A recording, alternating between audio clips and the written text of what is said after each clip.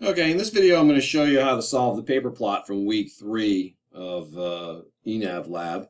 And that's when the first time we've done new course to avoid. So really I'm going to concentrate on target 1. I'm not going to solve these other vessels. We did that last week. But if you're interested in just seeing the key, you want to make sure that you got the answers there. That's the key for all the vessels, and I'm only really going to be doing target 1. Okay? So with that being said, let's get started. Okay, so we've got our targets here, R and M. And so what I'm going to do is I'm just going to go ahead and connect my RMs to get my relative motion line. All right, and I can see right off the bat that this target 1, it's got a CPA of 0 or near 0. Okay, and not only that, that vessel is on our starboard bow. So I'm going to have to do something to open that CPA up. So over here, this is no relative motion. That vessel's same course and speed. I don't even need to think about it. In this case, I'm going 0, 0, 0 at 20 knots. That's 2 miles and 6 minutes. I can see right here that this vessel up here is probably not a vessel at all. If it is, it's dead in the water anyway, because their relative motion is in this direction. And I can see that that distance is about the same as that distance, so they're dead in the water. So I really don't nearly need, I can already see that that's a special case as well, but their CPA is going to be about 3 miles. They're dead in the water. I'm not really worried about them. Target 3, however, okay, wow, wait a minute. What's going on here? Hey, that looks like a CPA of near 0. Thing, though, is they're on my port side, so they're going to be the vessel that should get out of our way. So this is a special situation here. We got complication. We got this vessel that we're going to alter for. This vessel's supposed to alter for us. But I'm going to keep an eye on them and make sure they do what they need to do. But this is the one that I'm mostly concerned about. And if we look at the speed of relative motion here, by the way, you can see that that was about 2 miles and 6 minutes. This here is 2. That's like 3 miles and 6 minutes. This one's probably going to happen before that one anyway. So when I alter my course for this vessel, it's probably going to make that better too. So I'm going to concentrate on this one now. I'm not going to worry about any of the other ones, okay? So for this example, because I just want to show you how to do the new course to avoid. So first thing I'm going to do is I'm going to plot my, there's my heading line. I'm going 0, 0, 0 and 20 knots. So what I'm going to do is I'm going to go ahead and I'm going to plot E. Okay, now remember, for this paper plot, things are slightly out of order. You would have plotted R, you would have plotted your E. 6 minutes later, you would have come back and got your M. So we're doing this slightly out of order, but that was just to reduce your workload for this particular assignment. Okay, we gave you the R's and M's.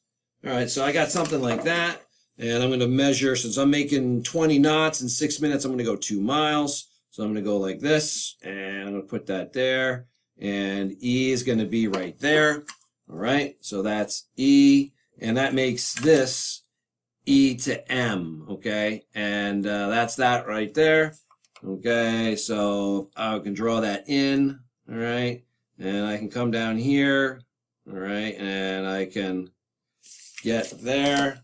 I don't know if you notice right now, but I'm using the thin black line, and it looks to me like that vessel's course is about 242 or so, okay? So I'm just going to go ahead and write in here that this guy is going 242, okay? And the CPA is 0. If I want to get the time of the CPA, well, I know that that's 6 minutes right there. I could create a proportion if I want, measure the whole distance and compare that to the measuring distance in 6 minutes, but I think it's faster just to kind of walk it down, and it's going to be accurate enough. So I'm going to go, okay, I'm going to go, that's another 6 minutes. That's another 6 minutes, and that's another 6 minutes. So that was 6, 12, 18, 24. I'm going to take off 2. I'm going to say that's about 22 minutes. That's the CPA. Vessels, remember, EM is them. That was their direction.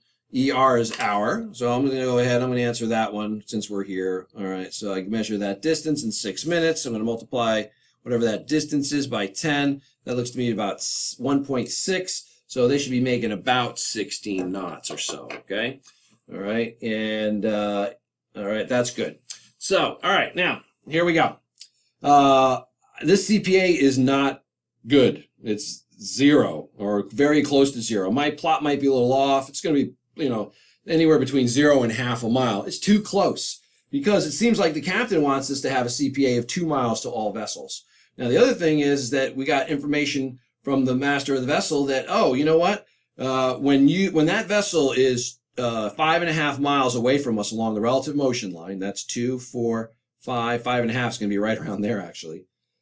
The captain wants us to alter course to make a CPA of 2 miles. So this MX is the point of execution. MX, the point of execution. And in this case, it's where we're going to alter course. So the question becomes, what course? What course should we alter to that will create a CPA of 2 miles when the vessel's 5.5 miles away? So first thing I'm going to do is I'm going to get 5.5 miles exactly on there. So here's my 5. There's a half. I'm feeling pretty good about that. I go like this. So as not to be confused, I think with the time of CPA, I think I'm going to erase that. I'm just going to do that again. All right. So, okay, great. So this is MX right here. Okay, and that's about 12 minutes along the old relative motion line. Okay, so 12 minutes after R, the vessel will be 5.5 miles away. I'm going to make a course change. And I want to make a course change. By the way, we're on 12-mile scale. Okay, so this is 2 miles there. So now I'm going to connect MX to my 2-mile ring. Now, I got two choices. I can go like this, or I can go like this. Now, I'm going to alter course. The vessel's going to pass ahead of me. Therefore, as I draw my line, it has to go through my heading line. If it goes through my heading line, that means they're going to pass ahead of me, which is what's going to happen. All right, so here we go. All right, so I'm going to do this, come like this. All right, and I'm going to draw my new, this is my new relative motion line. Okay, this is my old relative motion line. It is not satisfactory, 0 CPA. I want to create a new relative motion line that's going to give us 2 mile CPA. Okay, great. So now what I'm going to do is I'm going to take this new relative motion line and I'm going to put it into my old triangle.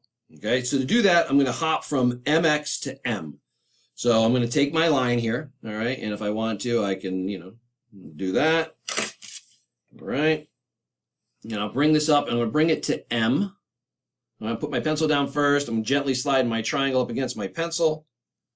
All right. And, oh, I wiggled everything. All right. All right. So here we go.